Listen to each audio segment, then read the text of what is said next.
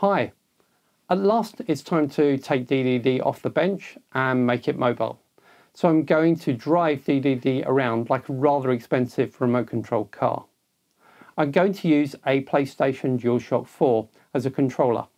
I have loads of these lying around from my gaming habit, so connecting them up to drive the ROS2 twist message was quite easy. The video is really going to be about how my Pico is interpreting the twist message in order to drive DDD. Then we can reuse standard packages and some excellent community code to connect the DualShock 4 to my Raspberry Pi 4.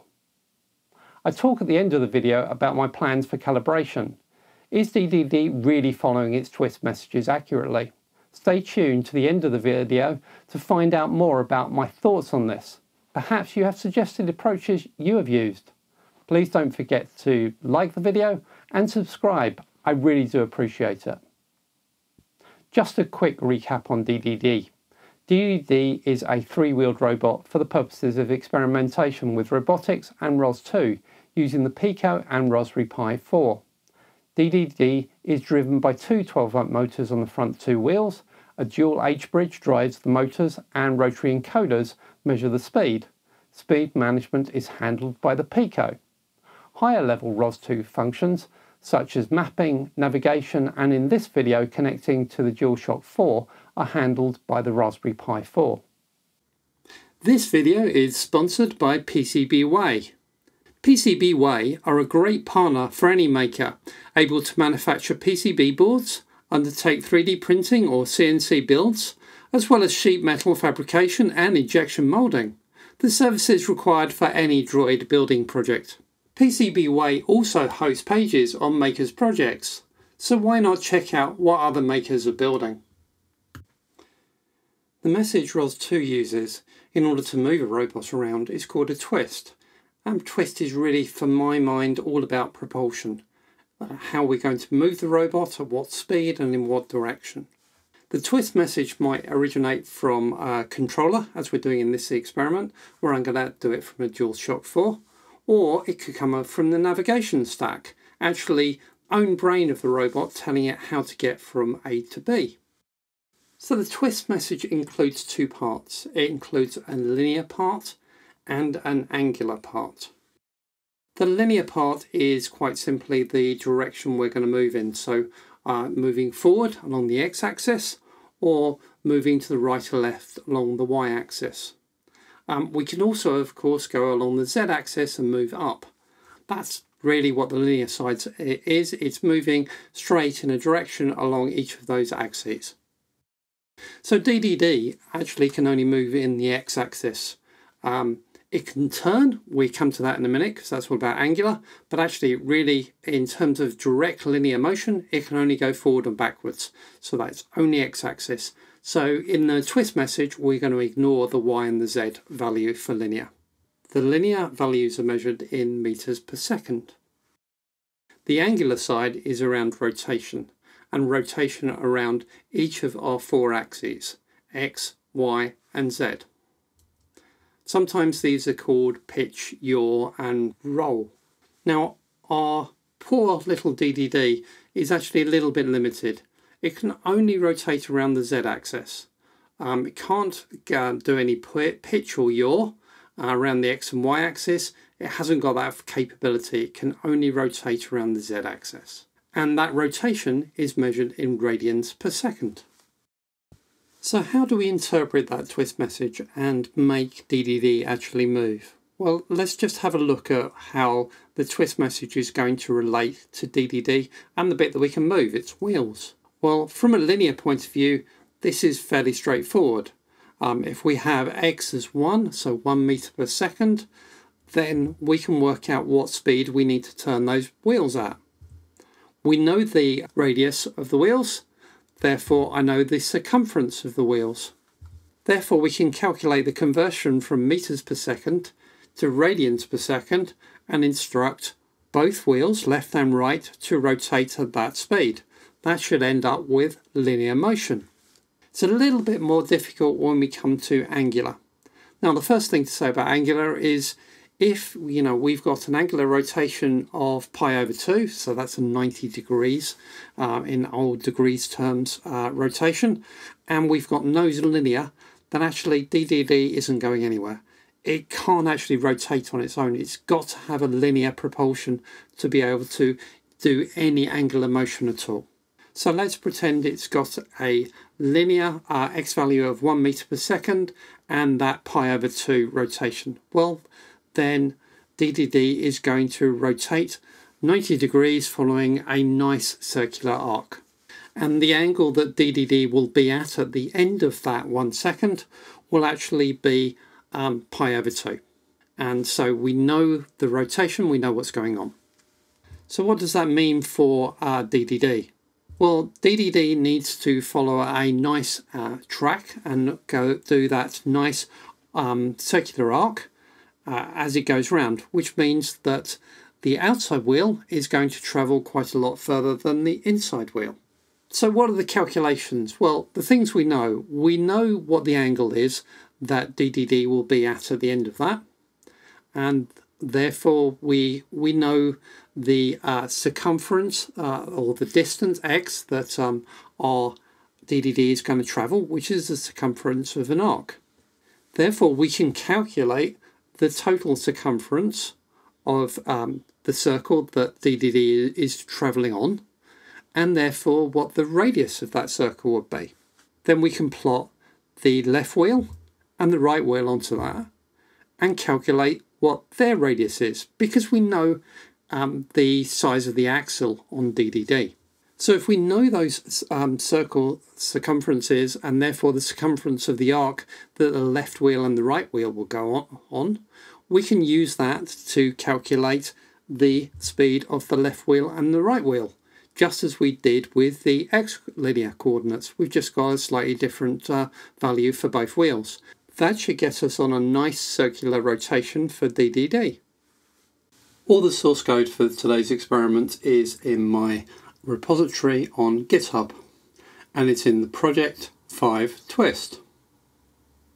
The software stack for the Pico is of course based on C++, and I'm using the MicroROS library, and I'm also using FreeRTOS. Over in VS Code we can see my DDD EXP repo and this new project 5 twist. Now this isn't significantly different from what we had last time. There really is only one additional class in here, DDD. And DDD is a agent. It's going to be a FreeRTOS task for me, and it's implementing my MicroROS entities. So it's going to be running nodes for the MicroROS world that are going to be taking those twist messages and handling it. It's going to be a wrapper around our previous MicroROS entities, motor agents, and it's going to do some pass-through to make sure that motor agents still is able to publish those joint state messages that we had last time and anything else I needed to do. The rest of this is really around management of a MicroROS entities world. So it's the creating, destroying entities, handling the messages, etc. Making sure we've got an executor, handling those twist messages arriving, etc. There is some work here, I will admit, towards calculating odometry and the position of DDD. Don't worry about that, I will talk through that in a later video. Today we're really going to just talk about the twist messages and how I'm handling those. So over in the C++ code for DDD and C++ file for DDD, really setup's pretty simple. I will mention a couple of things here. So in our run method, so this is the FreeRTOS task that is running consistently for DDD class, I'm actually doing a little bit of checking around time. When did we last see a twist message? If we've not seen a twist message for a while, it might mean that Bluetooth dropped out and we're getting no messages, at which point I could quite like the robot to stop rather than continuing driving off into the distance. So there is a bit of a stop here to say, if you haven't heard a message for a second, I think I set it to a second, stop, all motors stop, robot comes to a complete grinding halt. I think that's quite important to put in there as a safety feature. So we got a bit, setting up the twist messages is very simple. It's just a single call into the RCL library, easy enough. Create entities. We of course need a subscriber for our twist message, and we're setting up a subscriber here, and it's going to listen to the topic DDD command velocity. And we will also need to add it as an executor so that it will actually get those messages and provide the callback to allow us when our twist message happens. So we will see that, and we'll see that in this handle subscription message here. So if it is a twist message, and we'll check the context to make sure it is, then one of the first things I'm going to do is update my timestamp on the last time I saw a twist message. So, that's how that's keeping updated, and that's how we're doing that auto stop. If I'll check to see if we're actually got a linear value of 0. If we have, then we're definitely stopped. So shuttled all motors down and let's do a stop. If it's if the angular is Z but X isn't 0, then we've got a linear motion. So I'm going to do a conversion here between that linear propulsion in meters per second into revolutions per second for my motors. If that comes out negative, then actually we're going backwards, so I will just change the direction of my CW field Boolean and put it to positive, because I actually set my motors so that they only go in positive directions. If you want them to go backwards, you change the Boolean value for clockwise or counterclockwise. So that's how I set up linear. That's really simple. Let's have a look at angular, which is a little bit more complicated. But really this is just going through the same calculations I talked through.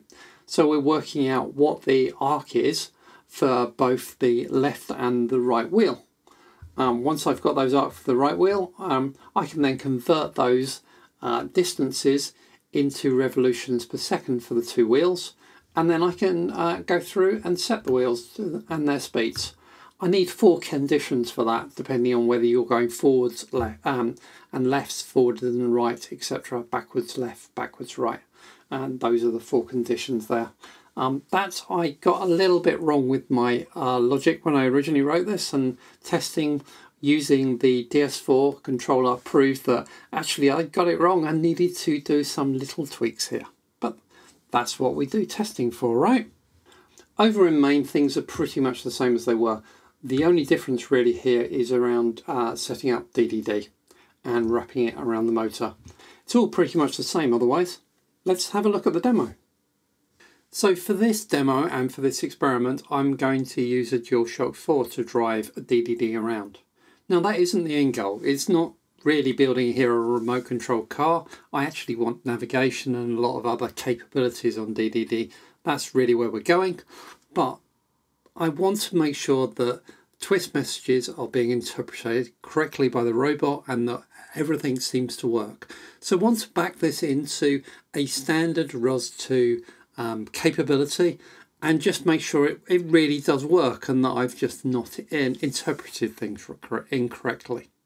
So I'm going to use the standard ROS2 package teleop-twist-joy and follow a great tutorial that I will link in the description from Aditya.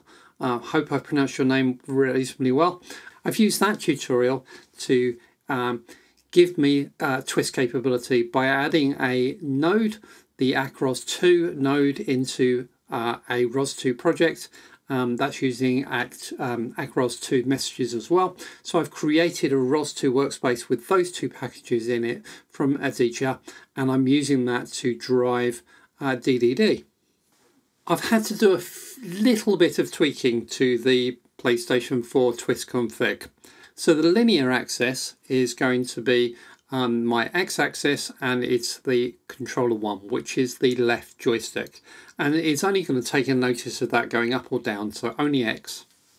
And I've got a scaled version of that, which basically means that the fastest I can set DDD to run at is 0.4 meters per second, which is sort of safe for moving him around the house. My driving skills are proving not that great, so let's keep him nice and slow. The yaw axis, well, that is control 3, which is the right hand joystick. In the standard one I downloaded, yaw was set to something else and it didn't seem to be working. I think it should be 3. And I've set the angle, maximum angle for that as 1.57. So that's basically a 90 degree. And that's it. That's all I needed to set up. And then actually I could run this up. So let's just have a quick test of the controller. And we can see here that as I'm pushing forward, we're getting forward rotation from those motors, backwards and left and right. And the wheels seem to be responding pretty well. So time to get him off the desk and onto the floor, I think. So I've brought DDD outside for a little bit of a run around, where I've got a little bit more space, so I'm less likely to crash into walls and furniture, and test out my driving skills. And he goes pretty well in both forwards and backwards. Got a slight problem with that wheel clipping into some of the cables which are hanging down from him a little bit, but that's just, you know, trial and error stuff, and all can be sorted out. But generally it's controllable. It goes where I'm pointing my DS4 controller, which is exactly what we want to see. So there we go. DDD is live in action and can move. It was good fun to get DDD off the desk and test it moving around. I learned a lot about how it behaves through this process. I was able to fix a few bugs, like turning in different directions when going forward and backwards. Oops. Certainly worth doing these tests. What I've not done yet is any calibration. Is DDD travelling at the commanded speed? Is DDD turning to the commanded angle? I can start putting rulers on the floor and doing measurements, but that is quite tricky to get accurate. I don't want human error to impact my calibration too much. So my plan is to start adding location sensors to DDD and using the readings for calibration. This will be some HC-SR04 ultrasound distance sensors and a LiDAR unit. Stay subscribed to see how I get on. Thank you very much for watching. Please like the video as it helps other people find it. Please subscribe and hit that notification button so you don't miss the next video. Goodbye for now.